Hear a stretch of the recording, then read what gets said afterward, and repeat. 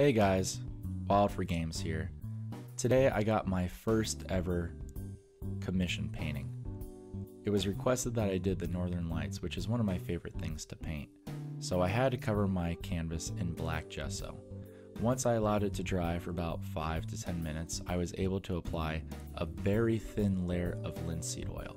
I make sure to grind it in deep into the canvas, thus allowing my paints to blend and go across smoothly.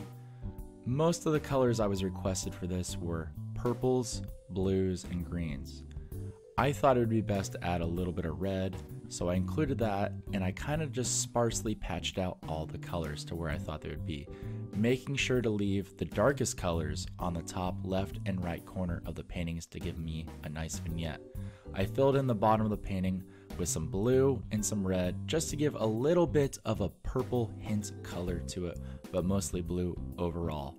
From there I took my fan brush and I kind of just went crazy with it with titanium white, swirling in just the corner of the brush, kind of just making some C shapes and some S shapes and whatever I could. From there I took just the top corner of my 2-inch brush and blended in with small circles to fill in the gaps, nicely increasing it there and pulling up with the 2-inch brush to create the nice curtains that you would see within the Northern Lights. From there, I blended out the colors there going left and right with just a little bit of the brush touching just to work out the brush strokes. From there, I had to decide where I was going to put in the rest of my mountains and my land. I knew I wanted to do 2 mountains, so I mixed up my paint and I used just phthalo blue and a little bit of black because I wanted it to be a lot darker. I applied that on there, pulled down the rest of my color to get a nice natural gradient of what I want. On the highlight side, I made sure to apply nothing but titanium white. On my shadow side, I used phthalo blue mixed with a little bit of phthalo white to create a nice natural shadow.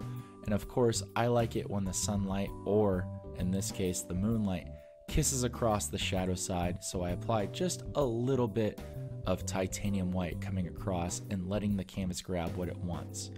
I repeat the same process on the mountain that I had put in the middle, again putting titanium white on my highlight side and phthalo blue mixed with titanium white on my shadow side. I wanted to give this mountain a little more of a dominant look, so I made sure to bring down a lot more thicker highlights and a lot more thicker shadow on this side as I brought it across. As always, I tap out the bottom of my mountain and fade up the colors into it to give it that nice misty color effect, also leaving some distance.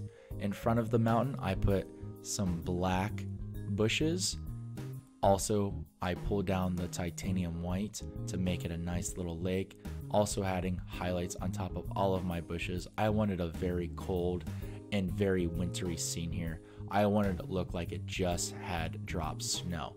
So I made sure to take a lot of titanium white mixed with liquid white there and add it on my bushes and of course on my trees that I am now adding in my bottom right hand corner.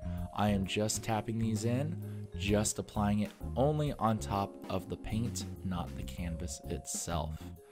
Of course, I wanted to add a little more texture and depth to it, so I added some bushes in front of this to make it look like the trees were sitting on its own little island, adding a little more detail, of course, to the painting. I wanted to give it a little bit of a shelf that it was sitting on, so I made sure to add my water lines and, of course, a little bit of burnt umber land that the bottom right was sitting on, with water lines on the left and center of the bushes, just to create the effect that the still water was icy and cold, but yet still moving across the whole painting here. All I am doing is just grinding the canvas in with my liquid white, coming flat across my knife to make sure all of the water that meets the land there is nice and still, and of course having a nice effect. And of course I like to put highlights on top of my brown. That way it looks like a little bit of snow is resting on there, which is only a mixture of burnt umber and mostly liquid and titanium white to make things stand out. Again, I only let the canvas grab what it needs to grab. I'm really happy with this one for being my first commission.